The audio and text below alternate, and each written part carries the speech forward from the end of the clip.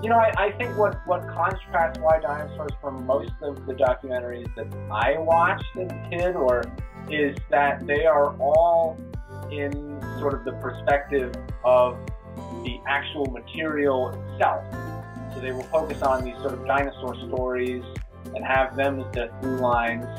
And you'll have a consultant who maybe at the end sort of tell you about the paleontology surrounding the story.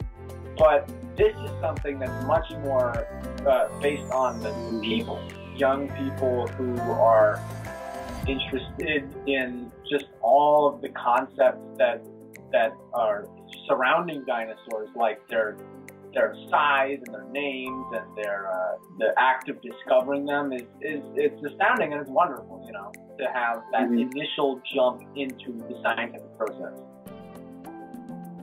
So what do you see next as Why Dinosaurs continues to grow? You said you still got more interviews to conduct. You're getting ready for the premiere, and then the editing process. Editing is hard. That's one of the longest things about making a movie is putting it all together. But once all this is set, and once Why Dinosaurs is in the can and up on the screen, what's the next step? James goes to college. Okay, there we go. That's pretty good. That's a great start. We don't know. I mean, remember, this started as a short film, and maybe we can get it into a film festival.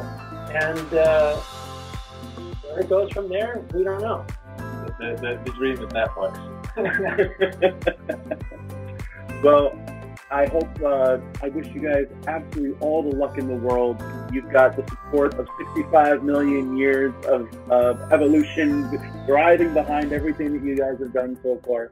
And so I wish you the absolute best with everything going forward. This is going to be an amazing project. I cannot wait to see what happens next. My guests today have been James and Tony Pinto, the father-son duo behind Why Dinosaurs, an amazing new documentary. You can find out all about it on their Indiegogo page. The link is here in the description. Please go check this out, and you're not going to be disappointed. Please go check it out. Thank you.